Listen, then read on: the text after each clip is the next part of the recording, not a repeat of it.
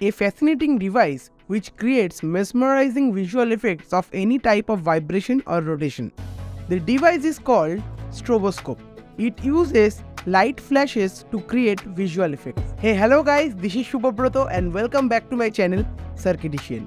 Today in this video we will show you that how a stroboscope works and how to make your own stroboscope very easily. So don't skip the video, watch till the end. Let's get started.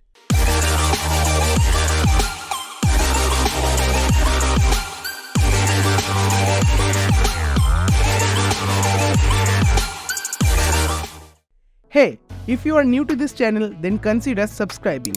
It is free for you and it will help me a lot to create more exciting videos like this. Before we get started, let's talk a little bit about stroboscopes. A stroboscope is an instrument which emits bright flashes of lights to create illusion of slowing down or stopping a moving object. Today in this video we are making an LED stroboscope which has several advantages over the traditional xenon tube stroboscope like lower power consumption, lesser in weight and longer lifespan. The first step of making our stroboscope is designing a circuit for it. To design the circuit, first we will need a high power LED which can create strong flashes. Here I am using a 12-volt 20-watt LED. Then we need some controller circuit to control the flash interval of the LED. Here we will be using a Arduino Pro mini board as a controller.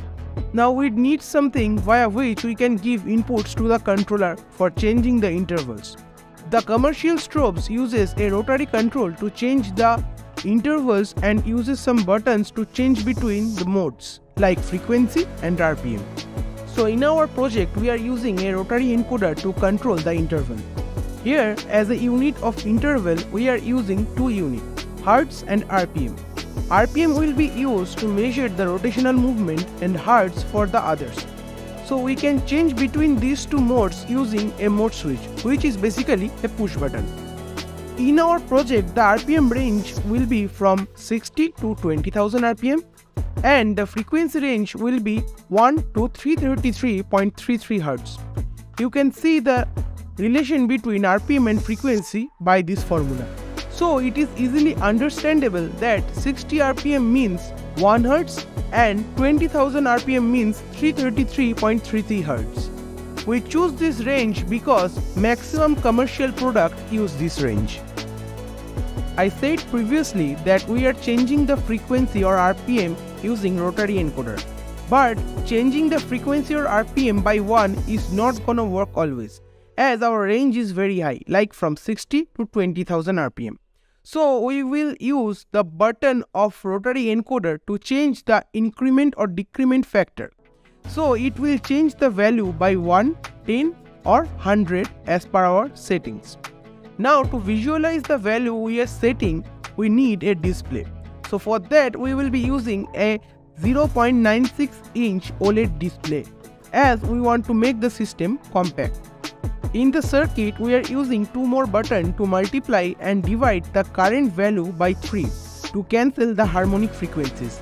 In simple words, if we see a rotational object freezes at 10 Hz frequency of the strobe, it will also freeze at 30 Hz because 30 Hz is the harmonic frequency of 10 Hz. Now we are done with the control and display unit. Now we need something to drive the LED. So here we will be using a N-channel MOSFET to drive it. Now we will see the circuit diagram of the whole system.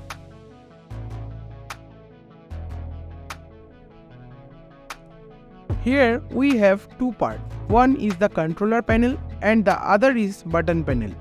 In the button panel we have three buttons. First is for mode selection, second is for dividing the values by 3 and the last one will multiply the value by 3. Next we have the controller panel. In this panel we have a couple of relimate connectors. First 2-pin connector is for providing 12-volt supply, which we will provide via a 12-volt DC adapter. Next connector is for the trigger switch. Basically it is a switch which enables or disables the LED. Means the LED will only flash when we will press the trigger switch. Then this connector is for the LED. These three are 2-pin connectors. Now we have a 5-pin connector for the rotary encoder. After this we have two 4-pin connector. One is for the button panel and another one is for OLED display. Now here is the controller, which is a Arduino Pro Mini board. The Pro Mini is connected to the ready-made connectors via these net ports. D3, D4 and D5 is connected to the switch, data and clock pin of the rotary encoder respectively. And the trigger switch is connected to D6 pin. The 3 buttons of button panel is connected to D7, D8 and D9 pin of Arduino. For controlling the LED frequency and duty cycle, we will use the pin D10 as the output pin. As we know, the display is a I2C display, so the SDA and SCL pin is connected to A4 and A5 pin of the Arduino Pro Mini. Then we have a power supply section, where I have a 7806 voltage regulator which will step down the 12 volt to 6 volt and provide the power to the Arduino via its raw pin. We have also used two capacitors across the input and output of the regulator to stabilize the voltage. Last, we have used a MOSFET which will drive the LED. The MOSFET is used here is IRFZ44N, and as it is not a logic level MOSFET, so we are using a BC547 NPN transistor to drive the MOSFET. The D10 pin is connected to the transistor base via a Zener diode 1N4148 for protection purpose.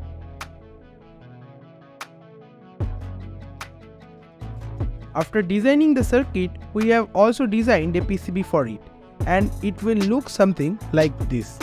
This small portion is the button panel and the bigger portion is the controller panel. Now let's take a look on the 3D model.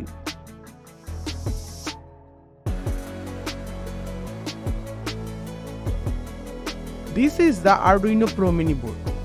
This connector is for rotary encoder and this is for the button panel. Here we have the display connector and the trigger switch connector. These two is for supplying 12 volt and this is for the LED. Here we have the 7806, this is the MOSFET and this is the BC547 transistor. And these are the capacitors. And the whole PCB will look like this. As I made the PCB a long time ago, so there is some error in this printed version. But don't worry, I have corrected the errors and you can find the schematic and the PCB file in the description of the video. We are making the PCB in our workshop. Videos on PCB making process at home is easily available in YouTube. So I am not gonna explain all these steps.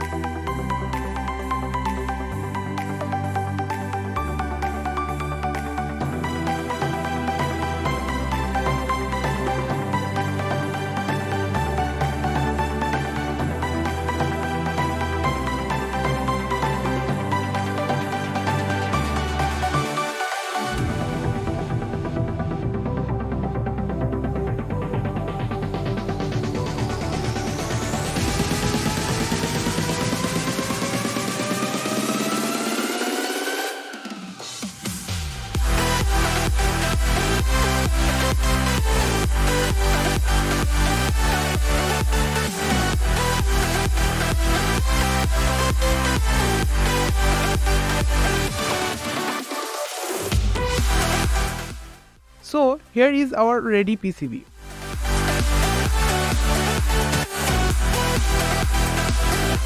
Now it's time for soldering.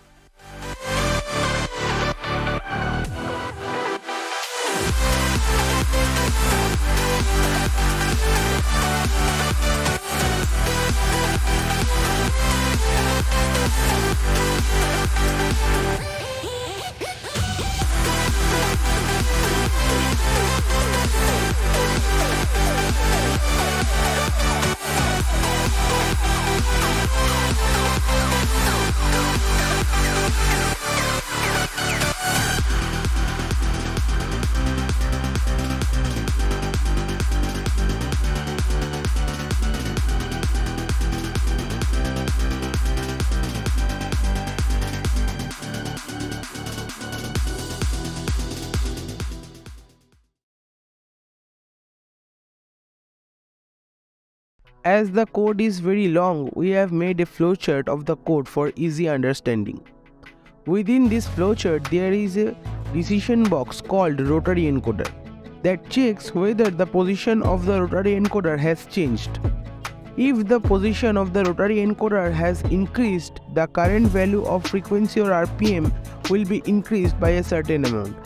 If the position of the rotary encoder has not increased, that means the current value of the frequency or RPM will be decreased by that same amount. If the multiply by 3 button is pressed, the current value will be multiplied by 3 only if the result is less than equal to the maximum value. Otherwise, the value will remain same. And same for the divided by 3 button. If it is pressed, the current value will be divided by 3 only if the result is greater than equal to the minimum value. Otherwise, the value will remain same. If the mode button is pressed, the system will check if it is in RPM mode, and if so, switch it to the frequency mode and vice versa. If the rotary encoder button is pressed, the system will check the current value of the increment factor. If it is set to 1, it will change to 10. If it is set to 10, it will change to 100, and if it is 100, it will change to 1 again. Once all the steps are completed, the system will calculate the on and off time period of the current value of frequency. Now, if the trigger switch is pressed, the strobe LED will enable and it will flash the LED in the calculated frequency and duty cycle.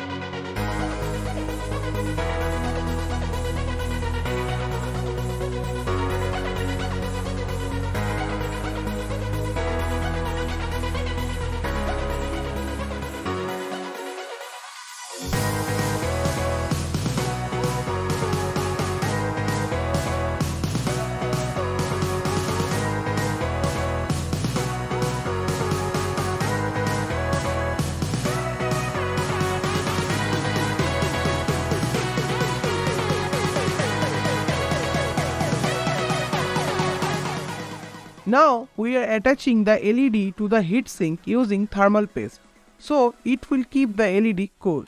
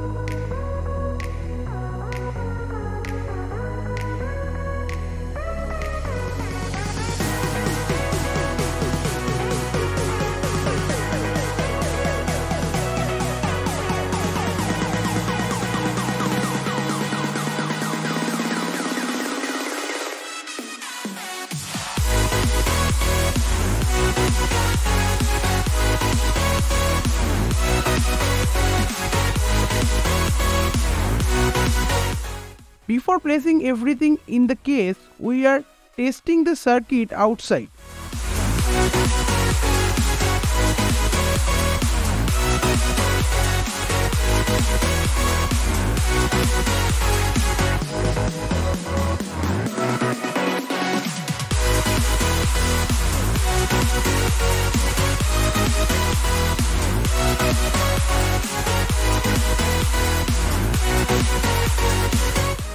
Okay, so now as the system is working properly, we will place the circuit, LED display and the control panel in the enclosure.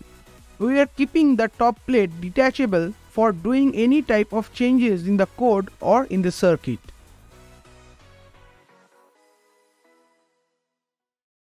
Now as we have designed the circuit and written the code, it's time to build an enclosure for our stroboscope. We want to give a gun shape to the stroboscope. So, keeping that in mind, we have designed a model in SolidWorks. Now, for building the enclosure, we need a material which can be cut and joined easily and also gives the strength to the structure. So here we have used 4 mm thick sunboard sheet. We already printed all the parts shape which we have to cut from the sunboard sheet. Now we will go for the cutting and joining process. We have designed the strobe gun handle such a way so that we can keep the DC power socket and the trigger switch inside it.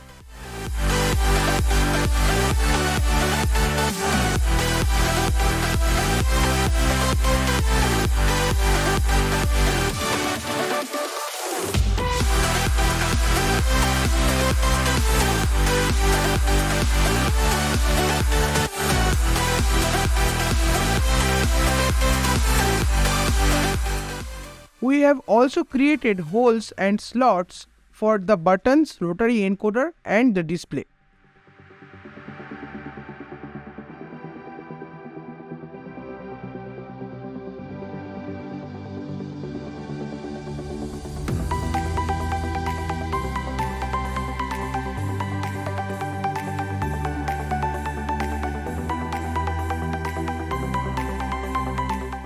To give a nice look, we are using black vinyl wrap to the enclosure.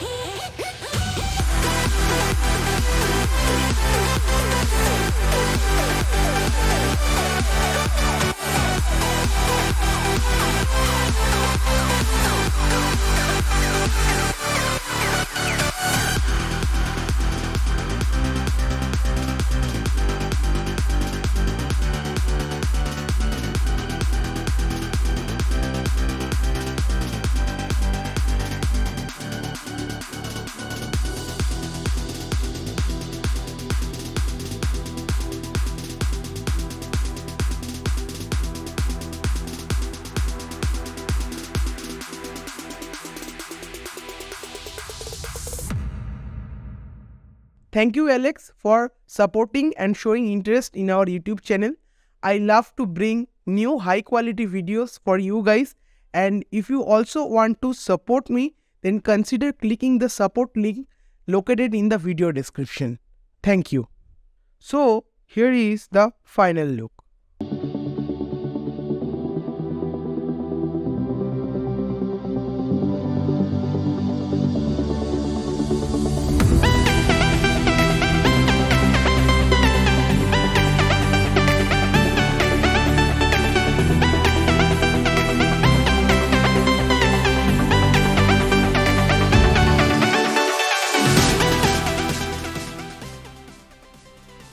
Here is our stroboscope. This is the OLED display. This is the rotary encoder, and here is 3 buttons. This top button is for changing the mode in between frequency and RPM. This button will divide the current frequency or RPM value by 3, and this button will multiply by 3. Here is the port for the DC power supply, and this is the trigger switch. This is the trigger switch. Here I made some holes for the air ventilation for the LED heatsink, and here I have attached a diffusion paper to protect the LED. Now I will power it up. I am using a 12-volt DC adapter.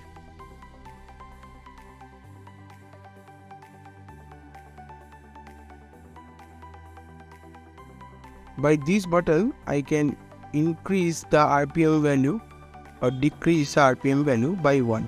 And if I press the rotary encoder switch once, then the value will increase by 10.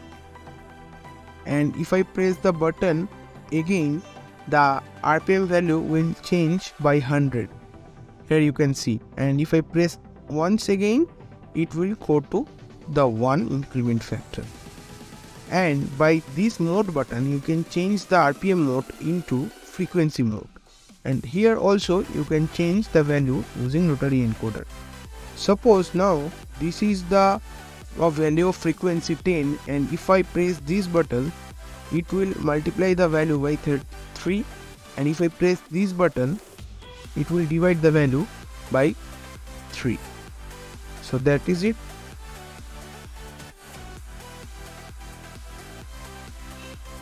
Now if I press this button here, it will create the stroboscopic effect.